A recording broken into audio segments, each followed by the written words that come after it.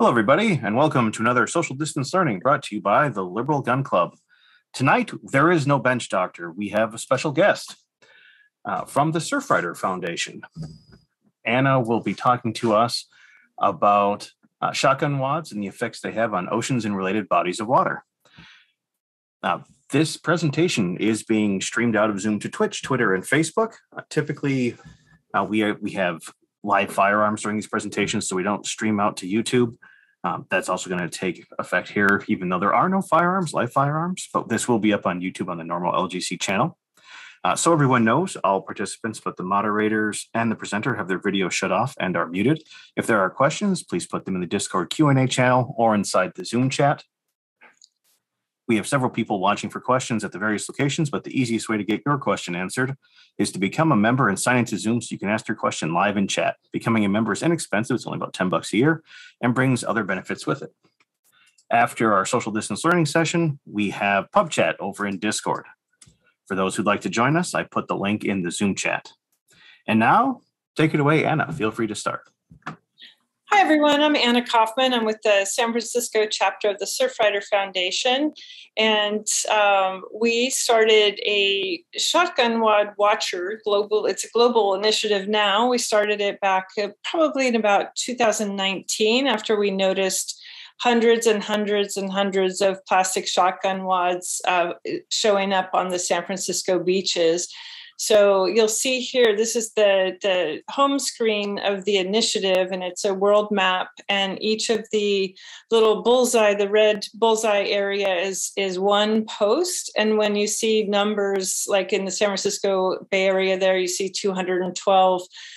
That's how many different posts there are in that one particular area. And so the problem that we found with the shotgun wads was through social media, through Instagram. There's a tremendous amount of beach cleaners all over the world that are posting the photos of the plastic pollution that they find, whether it be bottle caps or plastic straws. And in this case, turned out it was going to be shotgun wads, and they're found in so many different areas across the globe. And for a while, it was just the Northern Hemisphere. And then we noticed that in Australia and New Zealand. And then since this screen grab was taken, some have also shown up in South Africa that have been posted by a beach cleaner there.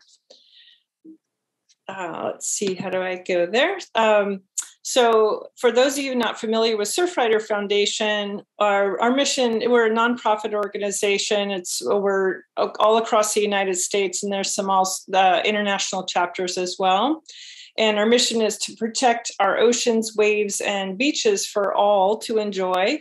And probably one of the things that we're most known for is our beach cleanups. And that brings us back to cigarette butt pollution and plastic straws. I think the San Francisco chapter was pretty popular in banning plastic straws in San Francisco and then beyond throughout the state and hopefully nationwide. Coastal preservation, hold on to your butts is a campaign for cigarette litter, which is also the filters are plastic. They're made of plastic. And so when people are littering those, they end up in our waterways as well. Rise Above Plastic is a same initiative that we're trying to keep people to use reusables, bring your own fork to a restaurant or your own takeout container, things like that. Ocean Friendly Restaurants is a program that is in a lot of different chapters of the Surfrider Foundation where the restaurants are using reusables. They don't hand out plastic unnecessarily. Then the Shotgun Wad Watcher got added a few years ago, and No Solo is an initiative that was started by the University of Berkeley to get the red Solo cups out of the parties scene, basically. So people brought their own cups. And here's a photo that was taken just last August after we went out. I went with a friend of mine to the Point Pinole Regional Park, which is just north of the Richmond Rod and Gun Club. And in 2 hours, two people, we picked up I think it was like 400, 500 something shotgun wads and a few casings just in a short period of time. So after we went out on August 30th of last year, we went out a week later and picked up an equal amount. So I think between those two cleanups, we had about, I don't know, 1,100 shotgun wads. And I reached out to the gun club to see if I could come speak to them about their part in shooting over water, and also to see if the gun club could work with us to create more of a demand through the ammunitions manufacturers to produce marine responsible shotgun wad material. And as time goes on here, the ammunitions manufacturers are coming up with more marine safe materials than plastic that just floats throughout our bay and can be mistaken for squid by birds or fish, as traditional plastic just floats around our waterways. These are the types of shotgun wads that we picked up at Point Pinole. So the one in the middle there, as I understand, is coming from the Skeet Club. That's the type of plastic wad that's coming from Richmond Rod and Gun. And then the other two, I believe, are hunting wads. I don't know exactly what type of wads all of these things are, but the location at Point Pinole Regional Park, the Delta flushes out in that area. There's an eddy there washing around from the Napa area, and the Sacramento River's dumping out at that area. And then the tides and the winds, everything's just coming and going. And the wind is constantly blowing back to the shoreline there. So the wads are getting caught up in the reeds, and then they end up on the beaches. So that's why we're finding so many in that one area. For those of you not familiar with the anatomy of a shotgun shell, the colorful, in this case, purple area is the casing. There's usually a brass end on it. The plastic wadding will hold the shot or the metal pellets. And in former times, the wadding was made up of fiber or a cardboard cup, and that held the shot together. And then as the map here, the trajectory, the casing stays with the shooter. The wads go maybe 20, 25, 30 yards away from the shooter, drop. And then the target is further away, and then the shot continues on. In this case, we're not talking about lead shot. We're just talking about plastic shotgun wads that are landing either in the marsh area or on land, and when they might stay there, or in a lot of cases with the duck hunting or skeet shooting, they're going into the waterways. And then with as the snow melts and the rains begin and the tides are changing twice a day, every day in the San Francisco Bay, they're getting washed out and ultimately ending up on the San Francisco beaches, which is how I got involved with this. This is a screen grab from December 2019 when I gave a presentation to the Contra Costa Watershed Symposium. I hadn't gone too far inland at that point. I had just, basically documented shotgun wads at the beaches that I had been to in San Francisco.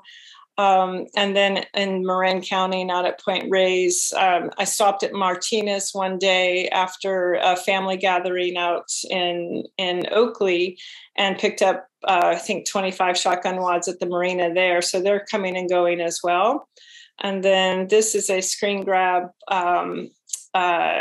almost 2 years later. And so the initiative had gained traction.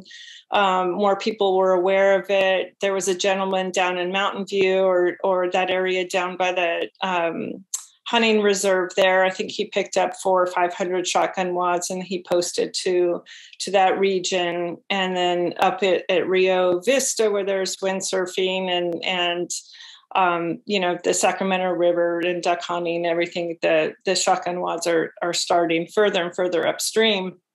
And, they just flush out over time if they do reach the water there.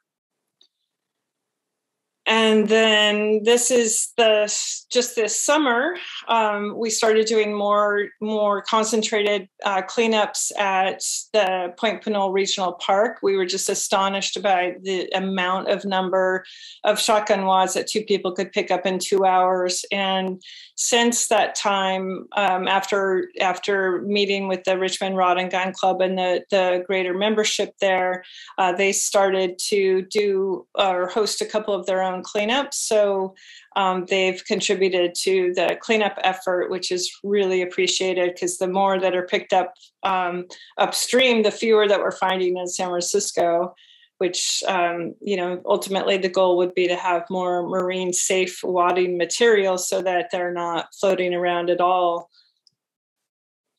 There was a study that was put on by Kate Bemrose. She had a grant from, she works with the Bolinas Lagoon Restoration. She was a project manager, and she worked with NOAA to study and go into the hunting reserves and raise awareness with the shooters.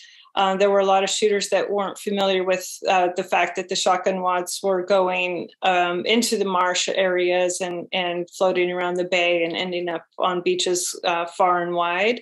So she did a study with them, and there were a lot of surveys taken. She created these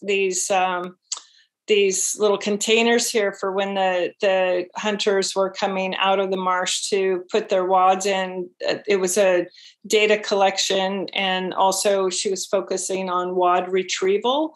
And you can see from the plexiglass containers here, there aren't as many wads in there as there are shotgun casings, but at least it's a beginning. If it's a conversation, it's an awareness campaign, and ultimately the end goal would be to have enough people familiar with the situation to request from their distributors and their ammunitions manufacturers to create more marine responsible materials so that we don't have so much plastic in our waterways.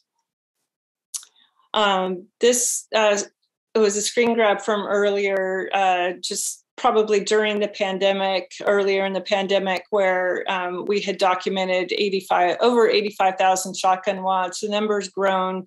I don't have an accurate number to date. The host of the initiative, they had some growing pains during the pandemic as well. So I don't have the exact data, but we're trying to get those numbers back so that we can communicate a more accurate number. But my guess is we're probably at about 100,000 shotgun wads that have been documented from this initiative. And here's one that was found and photographed by a beach cleaner above the Arctic Circle. So this island, and I'm not going to try to pronounce it because I don't really know how to pronounce that one, but it's a territory of Norway. So that was picked up last July. So that's the furthest north shotgun wad that's been documented by this initiative. And then in the Southern Hemisphere, as I mentioned earlier, they've been found and collected in Australia and New Zealand and now South Africa. This is sort of the good news in all this is that the industry is changing. Marine biologists are getting more involved. The Green Ops ammunition was created by a hunter and marine biologist. So they're familiar with the need for the performance to remain the same or hopefully better. I don't know if they can get better than what's currently out there, but the desire is to have the shot stay together and hit the target. So no one wants a lesser performing wad, but we would like a marine safe wad. And I know that that's possible. Green Ops Ammo was acquired by one of the three largest ammunitions manufacturers in the United States.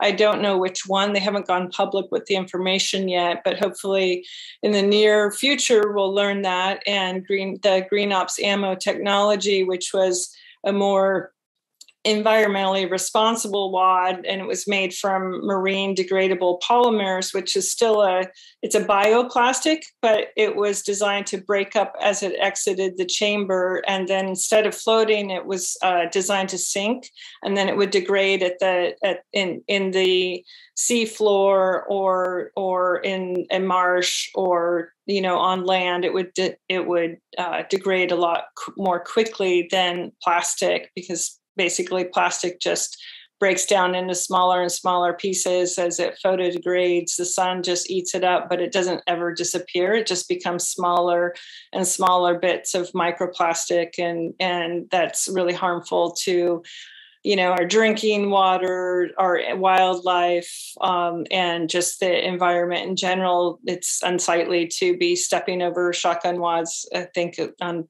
at a lake or a beach or wherever you're going to find them. The shotgun casing here that you see on the left is a sample. The same marine biologist went out after Green Ops ammo was acquired, and they're using 100% natural products like finely ground walnut shell media as the wadding material. Just as in former times I mentioned, felt was used and is still used in the United Kingdom. And they're also using the corn cob, just discarded, corn cob after you have your corn on the cob or whatever. They're using corn cob media for shotgun wads as well. So what will be going into the waterways, or the idea anyway, is that it would be 100% natural, and it would just go back to the environment. And basically it's a leave no trace situation. And let's see, I have another slide here somewhere, see if I can get to it. These are my collection points. I'm sure I've picked them up for, further and wider since I put together this document, but I've collected shotgun wads in Hawaii, all over every San Francisco beach that I've been to. I was in Wales a couple of years ago, so I picked up quite a few in Wales, and up in Humboldt, San Rafael, all over the Bay Area. Basically, there's no real beach you can get to that doesn't have a shotgun wad, or the potential to have a shotgun wad float up on it in the San Francisco Bay Area, unfortunately. And in an effort to continue to raise awareness, I've noticed that through arts and education and color and light, and a number of years ago, the Surfrider Foundation, we had an arts and education event called Message in a Bottle. So this center picture here is a shotgun wad chandelier I put together with discarded Christmas lights and shotgun wads and old discarded wreath frames, the wreaths that you have and you hang on your front door and over the holidays. I picked up a few of those off the streets of San Francisco and just created this illuminated piece that we had on display at the Palace of Fine Arts, and it got a lot of attention, which is the idea, just to get people talking about shotgun wads.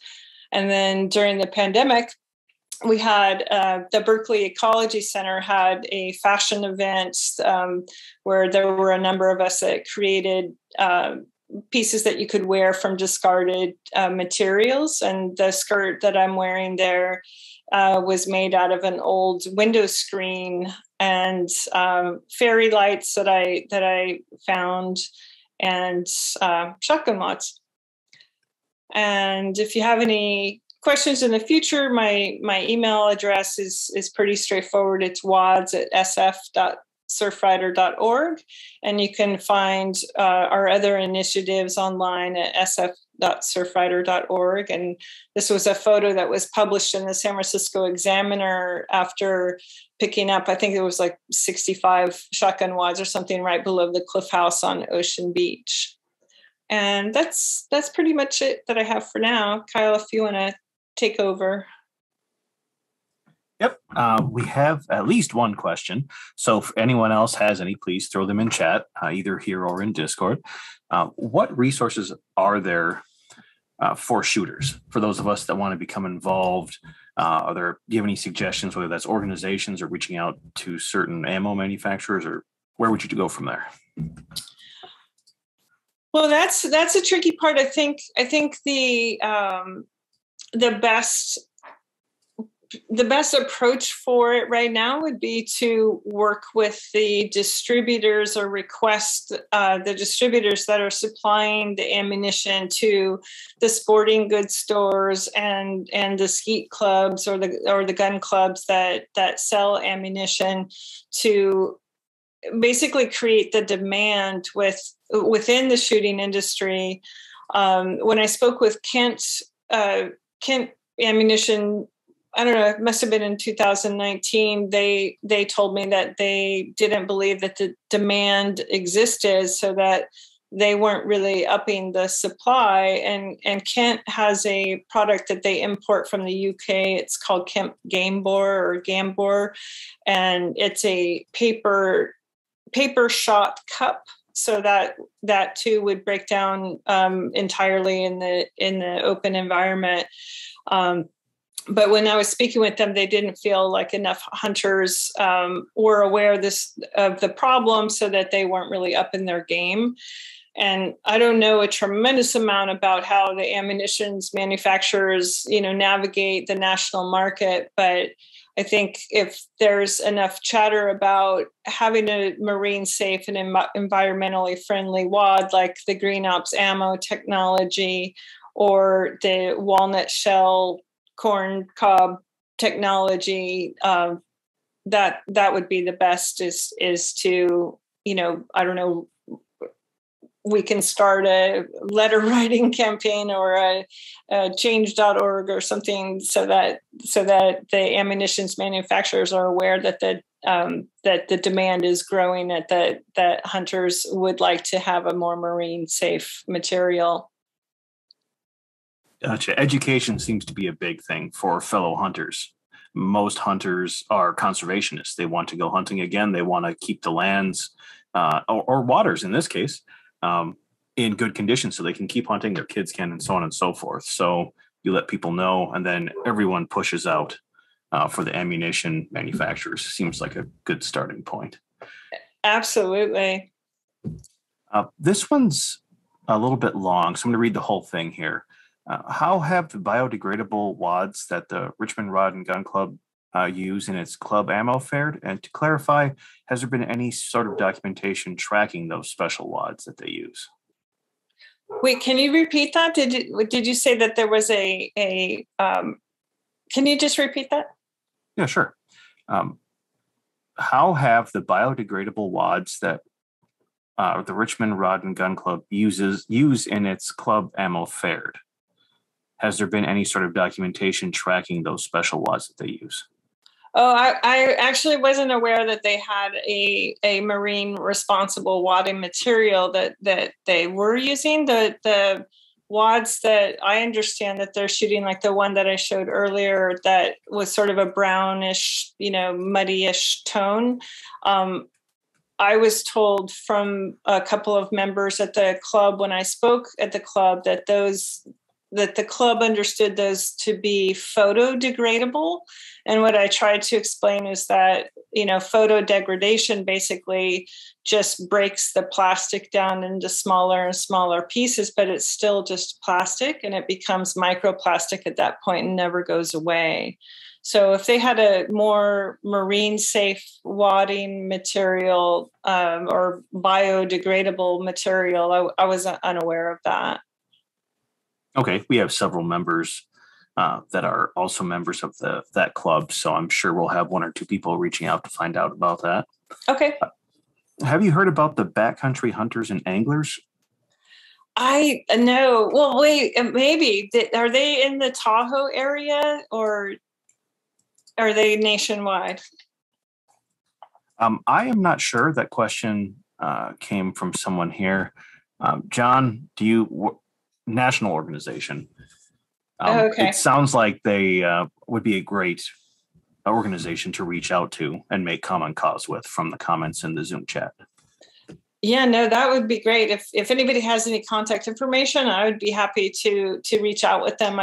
Also, somebody asked in an earlier meeting that we had if I'd ever reached out to Dick's Sporting Goods, because I think that would be also a great thing. And it's nearly impossible to find contact information for these companies online. And I haven't gone into a store to try it in that direction. So if anybody has contact information, for sure, I would love to be in touch with anybody that will listen to us about plastic pollution and shotgun mods.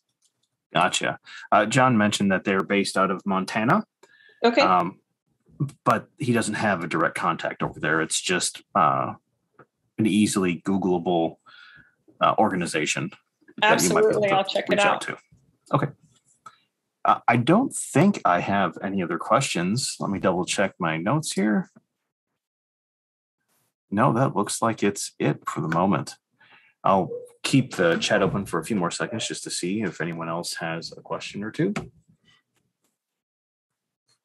And we'll go from there. But if not, well, we'll close the SDL down and go over to pub chat.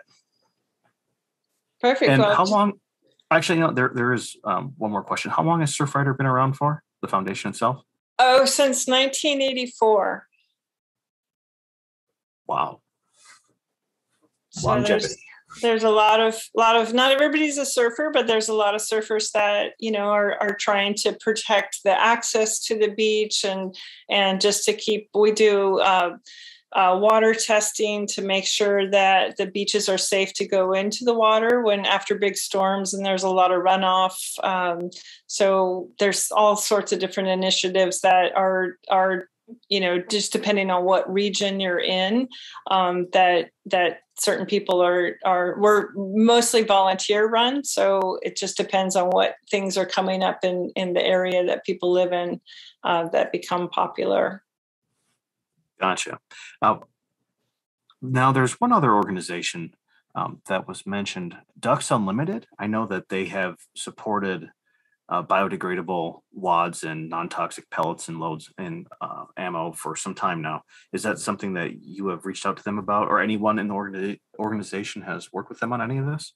So Kate Bimrose with NOAA, she worked with Ducks Unlimited on her study with the Eden Landing Hunting Reserve and Don Edwards, and so I don't know exactly what came out of that, but I haven't spoken with Ducks Unlimited.